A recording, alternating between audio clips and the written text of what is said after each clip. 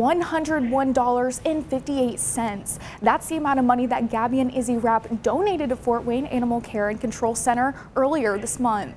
The Rapp sisters combined their earnings from their summer garage sale and popsicle stand, selling old childhood toys and books, as well as sweet treats. They tell me that their passion for animals is the reason why they were compelled to donate their funds to Animal Care and Control.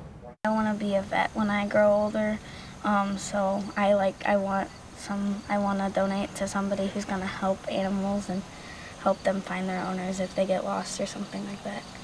The Rapp sisters tell me they did not expect to raise the amount of money that they did and plan on donating to organizations that support animal care in the future. Reporting in studio, Sawyer Osmond, 21 Alive News.